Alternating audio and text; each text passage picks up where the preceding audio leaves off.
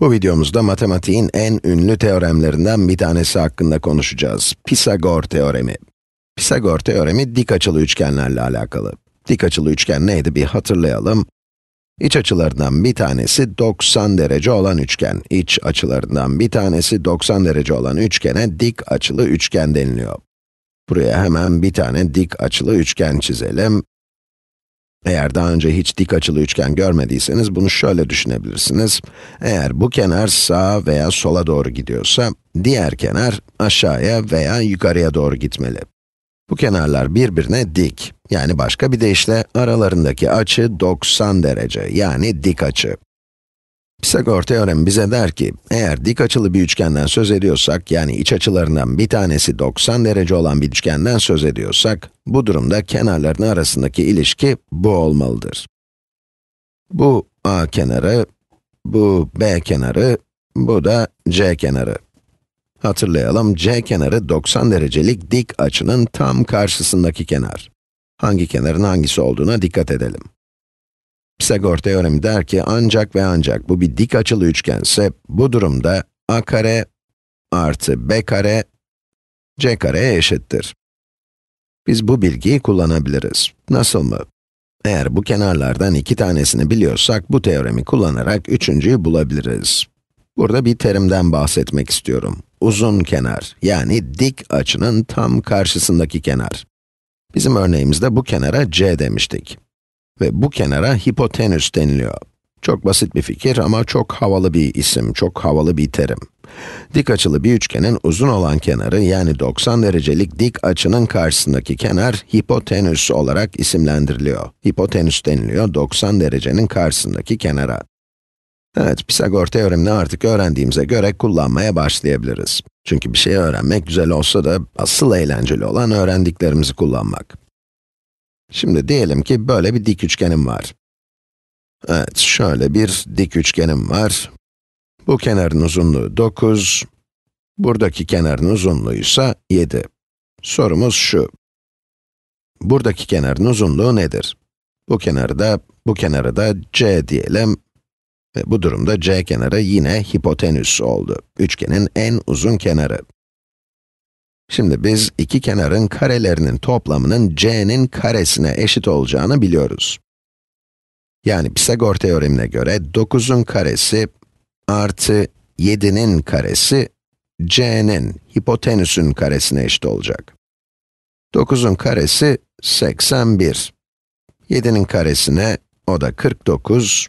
80 artı 40, 120 eder. 1 ile 9'u toplarsak bu da 10 eder. Yani buranın toplamı 130 olur. Bunu şu şekilde yazayım. Eşitliğin sol tarafı 130'a eşit olacak ve bu da c'nin karesine eşit. Peki bu durumda c neye eşittir? C kare eşittir 130 ise c'nin karekök 130'a eşit olduğunu söyleyebiliriz. Dikkat edin, burada sadece ana kökü alıyorum. Çünkü c pozitif olmak zorunda. Bir uzaklığı bulmaya çalıştığımız için negatif karekökü alamayız. Çünkü negatif bir uzunluk olamaz, değil mi? Burada sadece ana kökü alacağız. Bunu biraz sadeleştirebilir miyiz diye düşünelim. Daha önce köklü sayıları nasıl sadeleştirebileceğimizi öğrenmiştik. 130'u 2 çarpı 65 olarak yazabiliriz. 65'i de 5 çarpı 13 olarak yazabiliriz. Ama bu çarpanların hepsi asal sayılar. Dolayısıyla bu sayı olabilecek en sade halinde. c eşittir karekök 130. Güzel, bir örnek daha yapalım. Teoremi burada bırakacağım ki ne yaptığımızı hatırlayalım. Diyelim ki böyle bir üçgenimiz olsun. Çizelim. Böyle gözüküyor üçgenimiz. Buradaki dik açı burada. Bu kenara a diyelim. Bu kenarın uzunluğu 21 olsun. Bu kenarın uzunluğu ise 35 olsun. Hemen 21'in karesi artı 35'in karesi a'nın karesine eşit olacak diye düşünebilirsiniz ama dikkat edin, bu durumda 35 hipotenüs. 35 c kenarı. Dik üçgenin en uzun kenarı. Peki teorem bize ne söylüyordu? En uzun olmayan kenarların karelerinin toplamı en uzun kenarın karesine eşit. Yani a kare artı 21'in karesi eşittir 35'in karesi olacak. Bunu aklınızda tutmanız çok önemli çünkü buradaki c her zaman üçgenimizin en uzun kenarı. en uzun kenar, yani dik açının karşısındaki kenar. A kare artı 21'in karesi eşittir 35'in karesi olacak. Peki bu sayı nedir? Hesap makinesi kullanmadan bulmayı deneyelim. 21'in karesi 21 çarpı 21. 1 kere 21, 21 eder. 2 kere 21, 42 eder. Burası 441. 35'in karesi, bunu da hesap makinesi kullanmadan bulalım. 35 çarpı 35. 5 kere 5, 25. 2'yi taşıyalım. 5 kere 3, 15. Artı 2 eşittir 17. Buraya bir sıfır koyup bundan kurtulalım. 3 kere 5, 15. 3 kere 3, 9. 9 artı 1, 10. 5 artı 0, 5. 7 artı 5, 12. 1 artı 1, 2. 1'i de aşağı indirelim, 1225. Bu bize a kare artı 441'in 35'in karesine, yani 1225'e eşit olacağını söylüyor. Şimdi bu eşitliğin her iki tarafından 441'i çıkarabiliriz. Sol tarafta sadece a kare kaldı. Peki sağ tarafta durum ne? Bu bundan daha büyük ama 2 4'ten daha büyük değil. O zaman ödünç almamız gerekecek. Burası 12 oldu ödünç aldığımızda. Bu da 1 oldu. 1 4'ten daha büyük değil, yani yine ödünç almamız gerekecek. Bundan kurtulalım. Burası 11 oldu. Burası 11 olur. 5 eksi 1, 4. 12 eksi 4, 8. 11 eksi 4, 7 eder. Yani a kare eşittir 784. Bu durumda a eşittir karekök 784 yazabiliriz. Bunu da hesap makinesi kullanmadan bulalım. Bakalım nasıl yapacağız. Bu sayının asal çarpanlarını bulalım önce. 2 çarpı kaç olarak yazabiliriz? 392, değil mi? Peki bunu 2 çarpı kaç olarak yazabiliriz? Bu da 2 çarpı 196 olarak yazılabilir. 196'yı da 2 çarpı 98 olarak yazalım. Evet, dikkat edelim. 98 de 2 çarpı 49 olarak yazabiliriz, değil mi?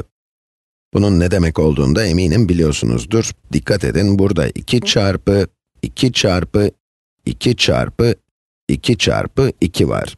Yani 2'nin 4. kuvveti. Yani burası 16 çarpı 49. A eşittir karekök 16 çarpı 49. Evet, bu sayıları zaten tam kare oldukları için seçmiştim. 16'nın karekökü 4 çarpı 49'un karekökü de 7. Bu da 28'e eşit. Yani Pisagor teoremine göre bu kenarın uzunluğu 28'miş. Şahane. Bir örnek daha yapalım. Diyelim ki bu sefer de üçgenimiz böyle olsun. Biraz daha büyük çizeyim. Bu dik açılı bir üçgen. Bu kenar 24, bu kenar 12, bu kenara da b diyelim. Hatırlayalım, hangi kenarın hipotenüsü olduğuna dikkat etmemiz gerekiyor. Diyebilirsiniz ki en uzun kenarın hangisi olduğunu nasıl bulacağım?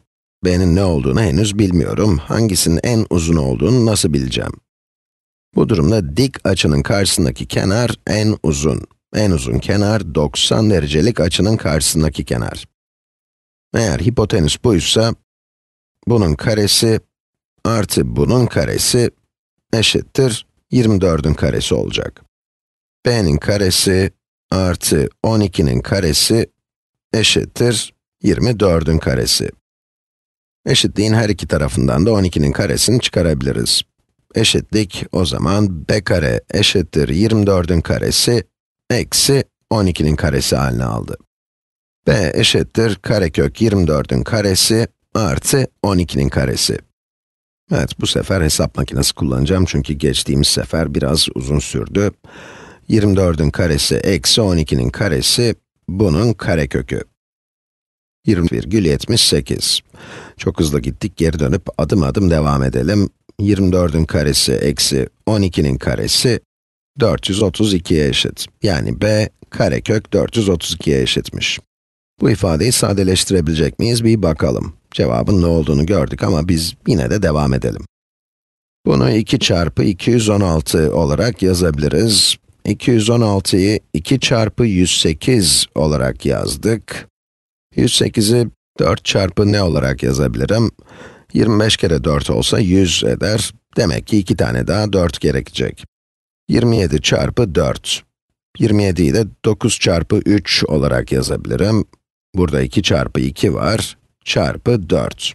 Demek ki burası 16. 16 çarpı 9 çarpı 3. Burası b eşittir karekök 16 çarpı 9 çarpı 3 halini aldı. 16'nın karekökü 4, 9'un karekökü de 3. Çarpı 3'ün karekökü, bu da eşittir 12 kök 3. Yani b eşittir 12 karekök 3. Evet, Pisagor teoremi işte bu kadar basit ve bu kadar kullanışlı. Hoşça kalın.